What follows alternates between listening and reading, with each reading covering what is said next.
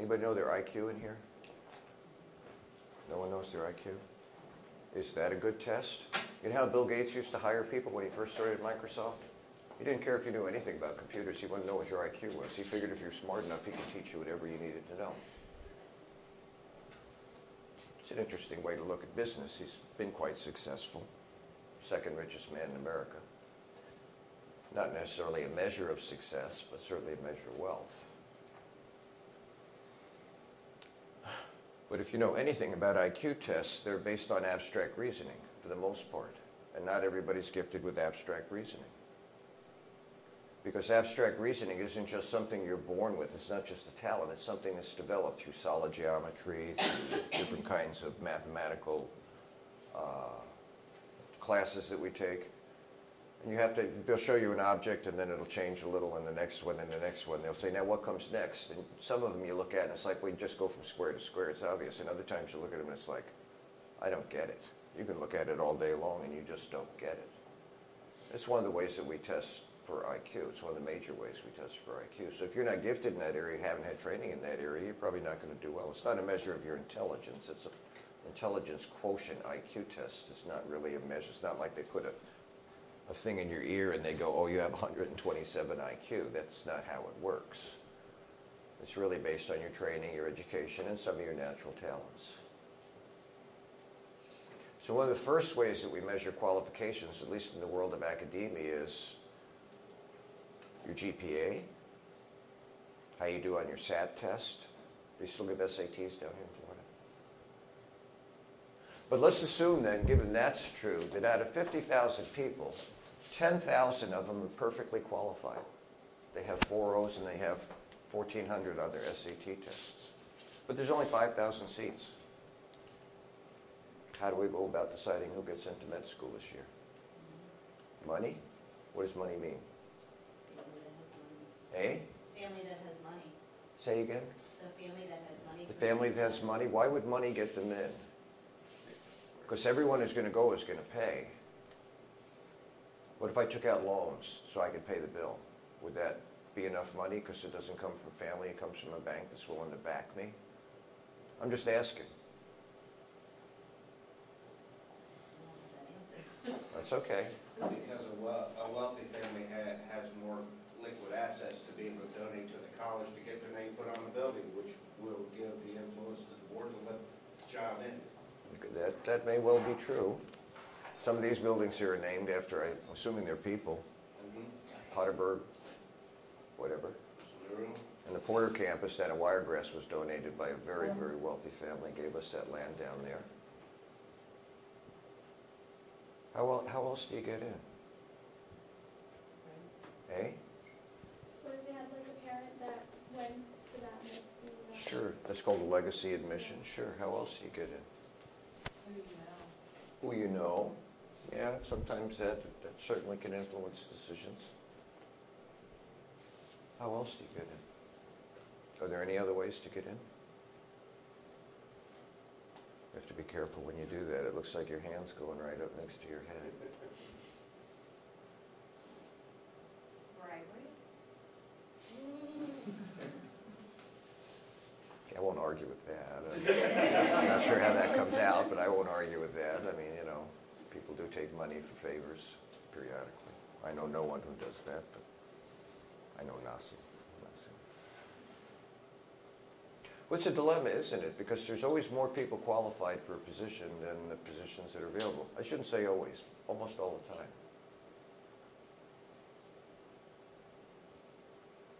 What's fair? Rawls last week was interested in fairness. He said, justice is fairness. What's fair? Everybody has a 4.0. Everybody has 1,400 other SAT tests. And now we've already tilted the field in the way of money, in the way of influence, in the way of, is that really fair?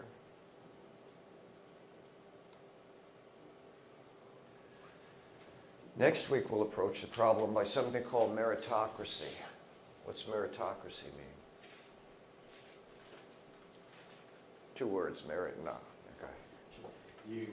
It's basically getting your position or getting what you get off of your merit, off of what you can do. Correct. tomorrow, or next week, I mean, we'll call it moral desserts. You worked hard for it, you earned it. You should be rewarded.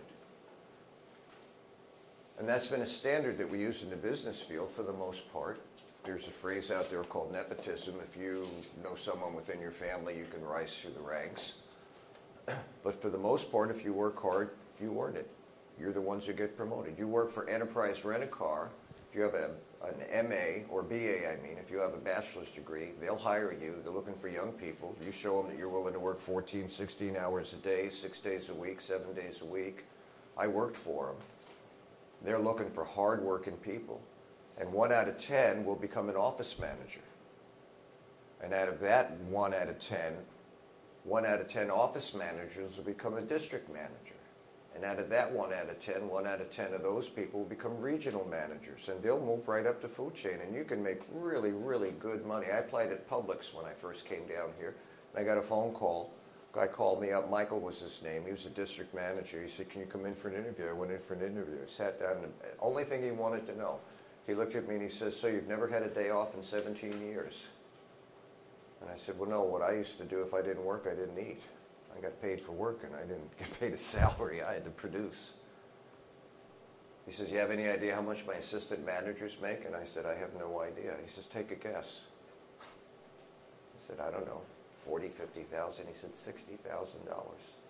He said, "I want to start you in the meat department. You're going to have to work there at least 6 months before I can move you up." There's a lot of people at that Publix that are still working in the meat department and aren't moving up at all. Most promotions are based on merit. It's part of the system. You work hard, you get rewarded for it, you move up the food chain. That doesn't mean you're not working hard if you don't move up the food chain. But there's certain standards they use, certain merit qualifications for moving up the food chain. And when you meet those qualifications, they move you up the food chain. You've worked hard for it. Why shouldn't you earn the dessert of your merit? It's a very strong argument. If you have a 4.0 and you score 1,400 on your SATs, why shouldn't you be admitted to school? There's a school on the Hudson in New York called Bard on the Hudson. When I was playing tennis, not at the school, I couldn't get into that school, but we'd go there and play tennis with them. They had 400 students, and they all had 4.0s, and they all had 1,400 on their SATs, and I have no idea how they discriminated between all the ones that couldn't get in there. You have a biology teacher here. Her son is at Bard right now. Is blown away to find out he was at Bard. So it's not inconceivable that you could have 10,000 people who are fully qualified for 5,000 positions. So how does meritocracy work? If you've worked hard and you deserve the desserts of your effort, we have just too many people for too little jobs. How do you get in? Which brings us to this week's discussion, which is diversity. 80% of the population in this county is Caucasian, 5% is African American, 15% is Hispanic, 57% are women, and 43% are men. Diversity looks at this situation and says, shouldn't we reflect the community in which we live in? Well, the school does. I think 73% of the staff is female. That's not the faculty, that's the staff. And about 66% of the faculty is female. It tries to reflect this difference and this balance. Right down the line. It's called diversity. Is that a fair way to look at things? And the reason I bring it up is Dr. Sandel's lecture this day started with a girl named Cheryl Hopwood, who applied to the University of Texas Law School. And she was turned down. And her grades were acceptable. But the school had an admissions policy that was based not only on merit, but was based on diversity. They wanted to reflect the population in which they served. 40% of the population around the university was Hispanic and African American. And so they set a quota of 15% Hispanic and African American. You had to be qualified. If you were qualified, they wanted to reflect the diversity. Now, they did the same thing with female and male. They tried to reflect the nature of the community in which they lived. And Cheryl Hopwood took offense. And she said, I'm being excluded because I'm not a minority. My scores are just as good. because I'm not a minority, I'm being excluded. And her argument was the minority had no choice in being a minority either if it's based on ethnicity. You can't help but, you can't claim any credit for being of the lighter hue or the darker hue. It is what it is. Why should I be excluded? And the court said that the school had every right to set the admissions policy based on meritocracy. There's certain standards you have to meet, but it also had every right in its admission policy to set a standard of diversity as long as it didn't discriminate. Now, if it was a true diversity, a true reflection, then it could have been 40% African American and Hispanic, but they decided on 15%. And the Supreme Court said they don't have a problem with that. And that just rubs people the wrong way. Why does that rub people the wrong way? The standards aren't unfair. Some people are not going to be included. Only 5,000 of these people are going to make it to med school. Have the opportunity to go to med school and make a really decent living. And the other 5,000 aren't disqualified when it comes to merit. They're disqualified because they don't fit into the admission statement of the school. There's another case that you're going to have to write your essay on about a fellow named Bakke. I think he's a 33-year-old white man, applied to the University of California, Davis to get in med school. And he was denied access, but the situation was different. UC Davis decided that they were going to put 18 slots out of 100 aside, and they were going to fill them up with non-Caucasian people regardless of their qualifications. And so they had some people who were admitted, accepted, whose qualifications weren't quite at the correct standard. But because they set their admissions policy up that way, Bakke was not allowed in. And he took that to the Supreme Court, and the Supreme Court said, Bakke was right. If your standard is based on meritocracy and diversity, that's fine. But just because you want to reflect diversity, you can't fill that up with substandard academics. It doesn't matter if it was African American, Hispanic, Asian, Hawaiian. The point of the court was, if you have a certain standard, a meritocracy standard, if you have a certain academic standard that you're trying to meet, then for the sake of affirmative action or the sake of a quota, you can't just put anybody in there to meet the quota if you want to maintain the standard of qualifications to go to your school. And so the Supreme Court overruled and Bakke was allowed to go. And herein is the conflict that we face every day. You leave the 2-year school, admitted we're a 4-year school in business and when it comes to nursing, but we're still a 2-year school in many ways. And you go to the 4-year college or you go to the university, you're going to run into admissions policies that may open the door to you and may end up closing the door to you. And the Supreme Court has said as long as the admission policy of a school, and here's the hard part, is fair, is a combination of meritocracy and a combination of diversity, the school has every right to do that. It's not always been that way.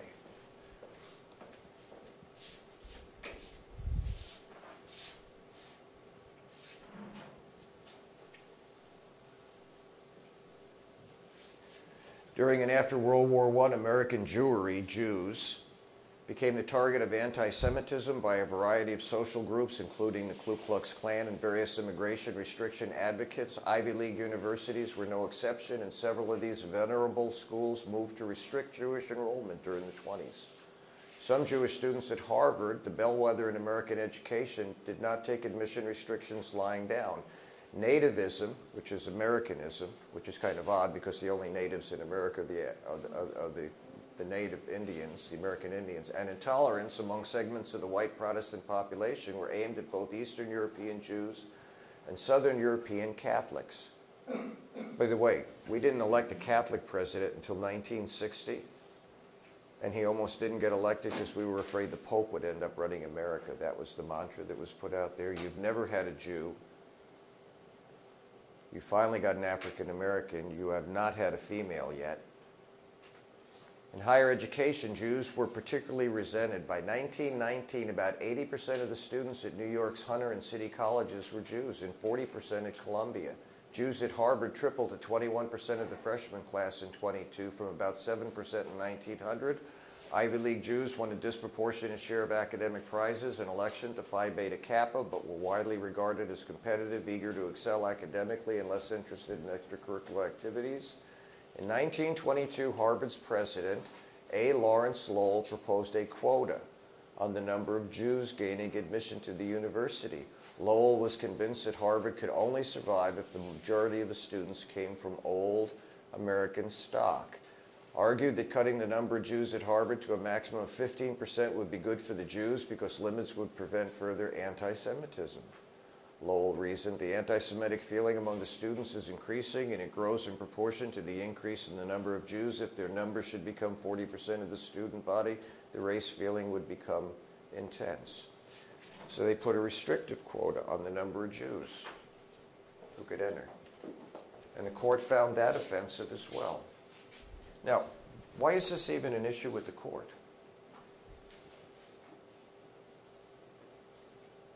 Oh, that's right. I remember that equality and justice is part of the bulwark of our tradition. It's part of our sacred documents. That somehow freedom is supposed to be maximized. And in the documents, it is. And along with freedom comes access to opportunity with no guarantee. And so if we start restricting access to opportunity by restricting the freedom to do as you choose within certain limitations, we begin to erode, we think, the basic foundation of American justice, of American freedom.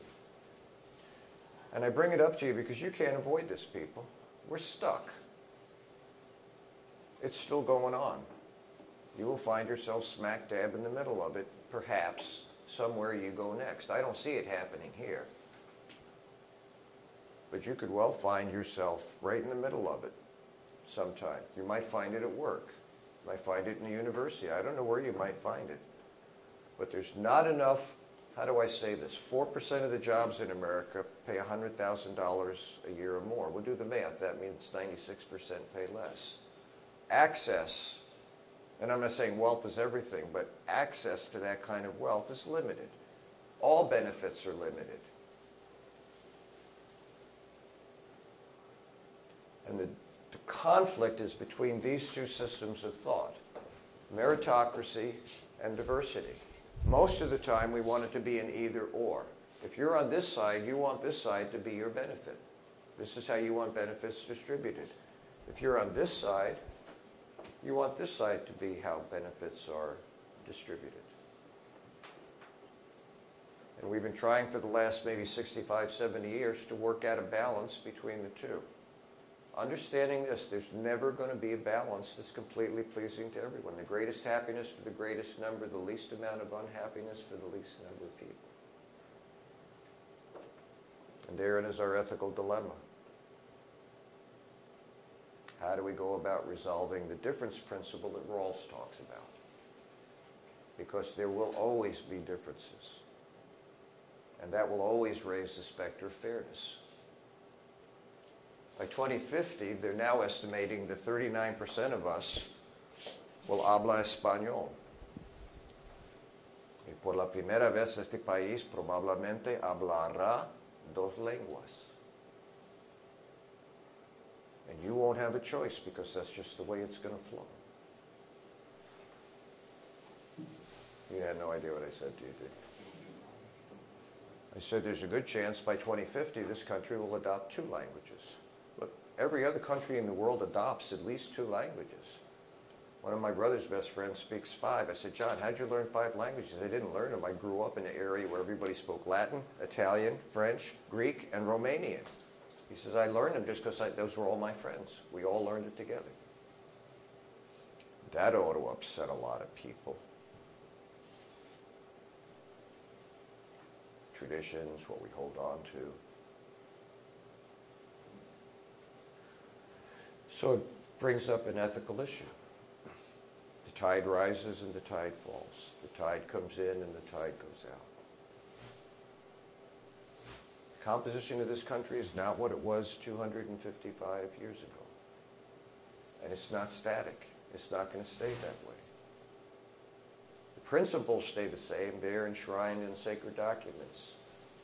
But the application of them rises and falls, comes and goes.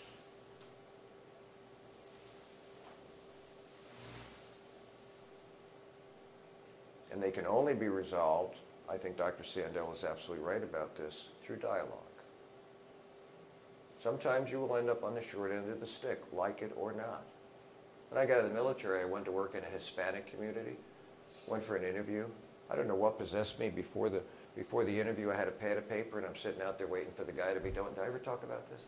Waiting for the guy to be done with the person in front of me. And I just I drew a tombstone, and I wrote my epitaph on it. And then I closed it up.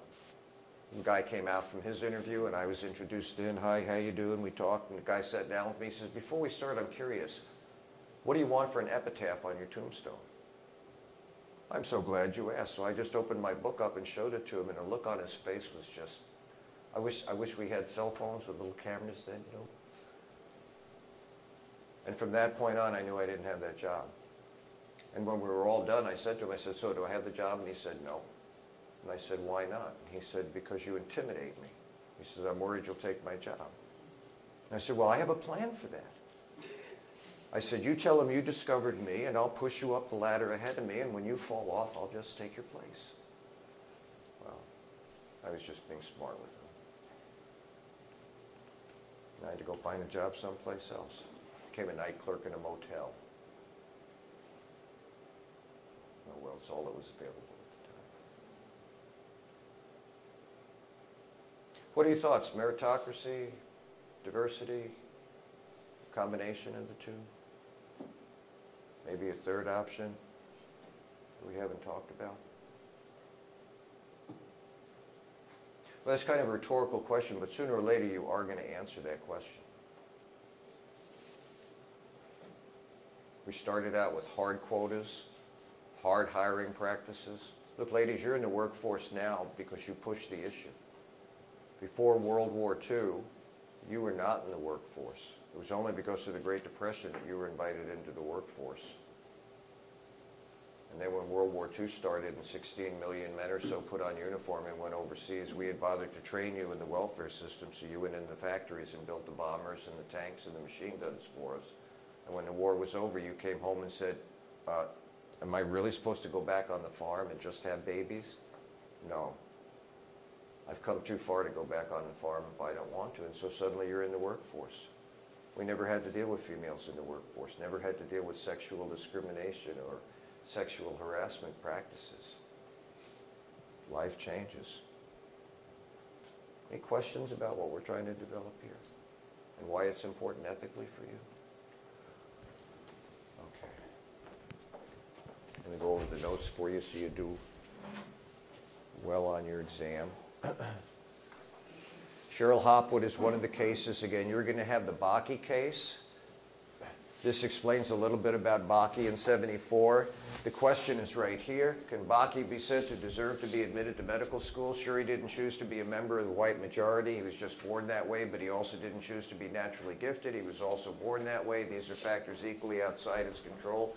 Why should Bakke's application to med school be considered solely on the basis of personal and academic merit when this depends at least partly on factors over which he had no control? It's one of the arguments that people use for diversity and against meritocracy. A lot of the giftings you have are beyond your control.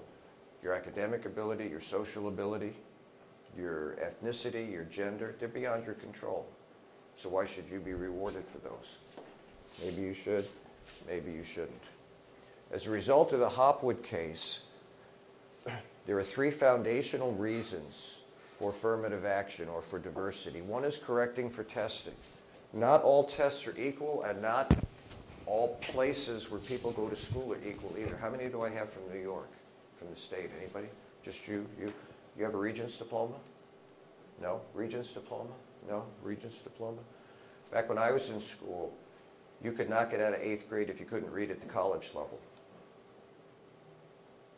and you had to pass a Regents exam at the end of your high school, and if you didn't graduate high school. You didn't get this precious diploma. This diploma was so valuable, and we were on a 100-point system, not a 4.0 system. When you graduated high school, they automatically added 6 points to your GPA so you could be competitive with the rest of the country, because it was so much easier for the rest of the country to get out of high school. Automatically. When you showed up at college and you said, I have a Regents diploma, they said, interesting. Someone who is academically prepared for higher education. And I don't mean to say you're not prepared for higher education, but it carried a certain weight with it. It's like graduating from an Ivy League school, you know, it kind of opens people's eyes, or it used to. Okay? So the training we got, we had track systems. They had track 1, 2, 3. If you were kind of average in school, you were track 2. If you were accelerated, you were in track 1. If you needed some remedial work, you were track 3. And you didn't stay in 1, 2, or 3. It depended on the subject. I was in track 1 for everything but science. I was always in track 3. I hated science. It wasn't until I was in the military out in the field in Germany, and I cannot tell you where I found this book. It was The Philosophy of Einstein's Theory of Relativity. And I devoured it out in the fields. First time I got interested in science. My major looked at me and goes, what the blank are you reading, Paula? And I told him, he says, you understand it? And I said, the math is way beyond my pay grade, but yeah, the rest of it I understand.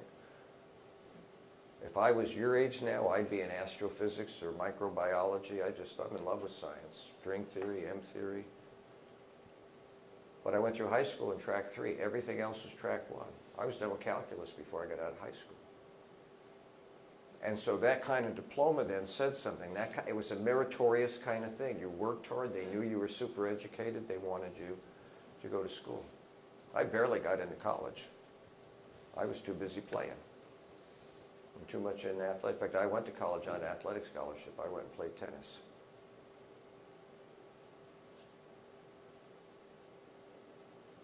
So all testing is not equal. Like right now, you guys have, what, the FCAT down here in Florida? Up in Michigan, they call it the MEPS test. The federal government set a standard, and then they left it up to the states to implement it. So one state does this, and one state does that, and another state does that. And you think all the scores should be the same, but they're not. We still have a lexical ranking, and some states are way at the bottom, and some are way at the top, because these tests aren't all equal. So if we use just test scores to evaluate someone's entrance into college, the question becomes, well, how fair is that? How good a judgment is that of somebody's ability?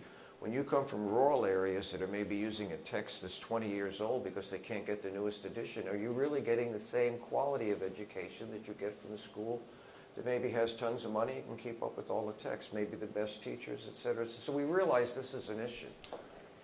So one of the things is to try and correct for testing. Another one is compensating for past wrongs. This has been a rub in the community for a long time.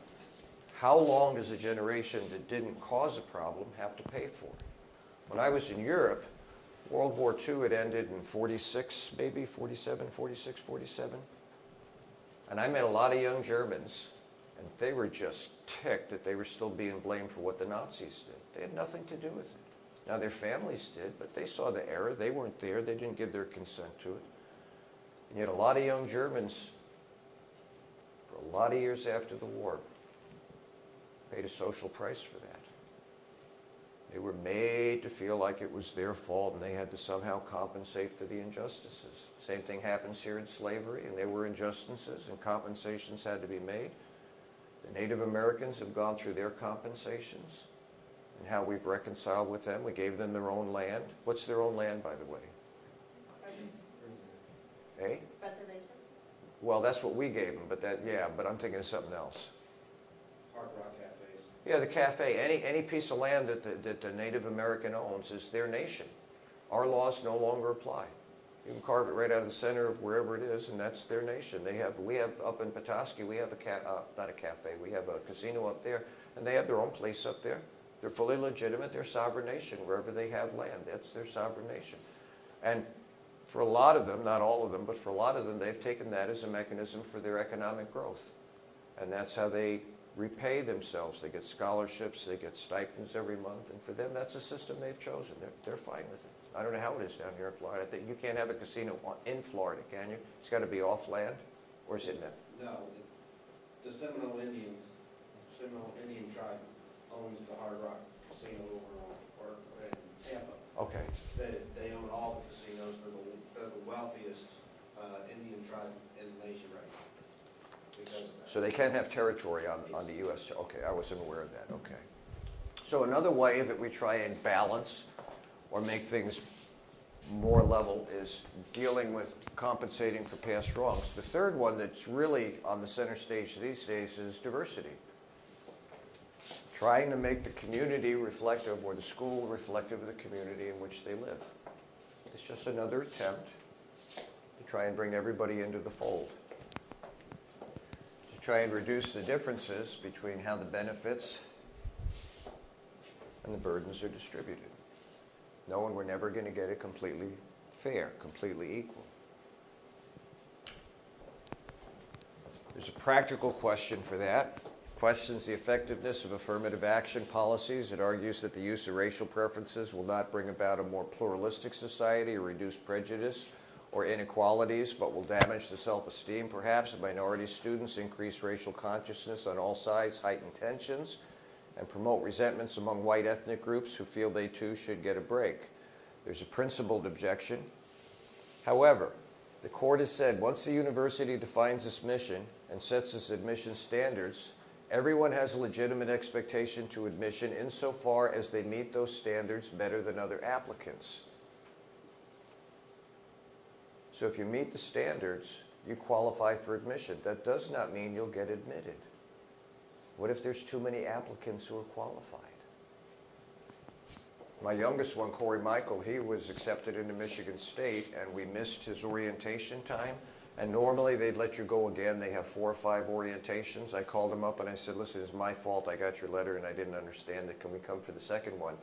They said, no, the problem is we build into our orientation time a rejection rate of 13%. In other words, they accept, say, 10,000 students, and 13% of them say, thanks, but I'm going to Purdue, or I'm going to go to this school or that. He says, right now it's at 7%. We have no room for your son. It wasn't that Corey didn't qualify. They sent him an acceptance and sent him an orientation. It's such a big school, 40,000 people. They have 4 or 5 orientations. Missed the first one, and they said, I'm sorry, we don't have room. He qualified. No room. That was a pain. He ended up going to a local 2-year college, got what he needed, and then he was accepted back at MSU. They didn't disqualify him. They just said, we don't have room. You missed your appointment. Reapply next year. Unless standards radically change, we'll accept you again. You've already been accepted once. Make sure you hit your orientation this time. And then he went to Michigan State for 3 years, and he graduated with his degree. So the landscape that you're dealing with, whether you come down on the side of diversity or meritocracy or a combination of them, the court has said, and the court determines how we understand the freedoms and the exercise of those freedoms in all arenas of life, whether it's the workplace, the academy, or where, is that schools are not absolutely free to set admission standards. They can go off the wall like Harvard did. Harvard changed that law about Jews, and most of the schools had to do that, and they had to change the same ones about Catholics. Okay, Catholics have not had an easy time in this country in the beginning. We were mostly a Protestant country for the most part that came over from England. The school said as long as your admission standard is fair, that it's based on a principle of fairness. So how do we define fairness? There's the wiggle room. But as long as it's based on fairness, those people that meet those standards are qualified to be accepted, but not everybody gets accepted. There's too many people. We have to make decisions. The greatest happiness for the greatest number, the least amount of unhappiness for the least number of people. You're going to find this in the workplace, people. If you go on to another extended time of education, you're going to find it at the college. You're going to find it at the university. It doesn't go away. The court has said that institutions are allowed to set hiring practices, whether it's admission policies in college or whether it's affirmative action programs in the workplace. As long as it's fair, as long as the court deems it is fair, either reflective of the diversity of the community or reflective of proper academic qualifications, they're free to do what they want to do. Unless they absolutely violate some group's rights or they purposely exclude a group of people, they're free to do it, and you're in a competitive market. That's capitalism. Even here, it's capitalism. I mean, how well you do here will determine probably how much wealth you'll make out there. It'll have be an indicator how well you do, because at the next level, you will compete with some brainiacs. When you go to the 4-year school and then you get into graduate school, there's some brainiacs out there. They're entitled to be there just like you and I are entitled to be there. So any questions about this? This is just the final development of Rawls. Now, next week we're going to do Aristotle, and he was going to promote meritocracy. Shouldn't the best flutist get the best flute? Shouldn't the best violinist get a Stradivarius?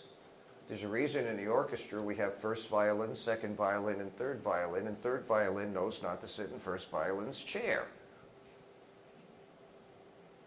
And Aristotle says, if you had the gift, do you not have a responsibility to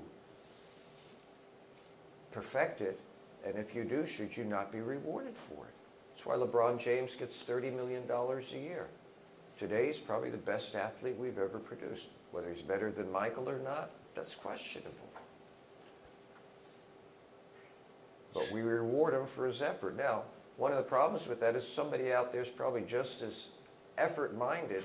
Did I mention Stanley Springle in this class? Stanley Pringle? Stanley went to school here. When he was here, he had dreadnoughts, and he played #1 on the basketball. I've never seen a guy go down the court that fast. I played sports. I went to school on scholarship. First time I went to a game, he ran by everybody. I thought, how did you do that? And Stanley graduated here 2 years, and then I was up north for a summer, and we're watching him. It happens to be University of Pittsburgh playing, I don't remember who. And there's this guy who's a point guard, and I'm looking at him thinking, I think I know that guy. I don't know anyone who goes to the University of Pittsburgh. And I remember looking at my friend saying, I hope they foul him. They'll put him on the foul line. Maybe they'll put his name up. Stanley Pringle. He cut his dreadnoughts off. He went to University of Pittsburgh, and immediately they gave him the #1 position on the team, point guard. They call him #1 guard. And he went and tried out for the pros. There's 440 pro basketball position players. Most of them don't play. They're just on the practice squad. Stanley's playing in Turkey now, making about $75,000, $80,000 a year playing for the Turkey national team. He was that good to make a national team. Anybody know anyone who's national on a team? But he couldn't make the pros as good as he was. He had a choice to either not do sports anymore, pack up, go to Turkey and play the game he loves. He went to Turkey and he plays the game he loves. That's the world we live in. Merit is rewarded. Those with the best merit are rewarded the best. And those without it have to make adjustments. We all have to make adjustments. Everybody's going to have to make adjustments. Questions from any people? Okay, I can't, yes? Not a question, but a comment. I mean, that's one of the things that's, when I started coming here was, it was told to me to make sure you get involved with other things extracurricular, because they come, when you go to a four-year college, sometimes it comes down to those things like PTK. Absolutely does. Honor Society, that would be the deciding factor to get you in. Yeah.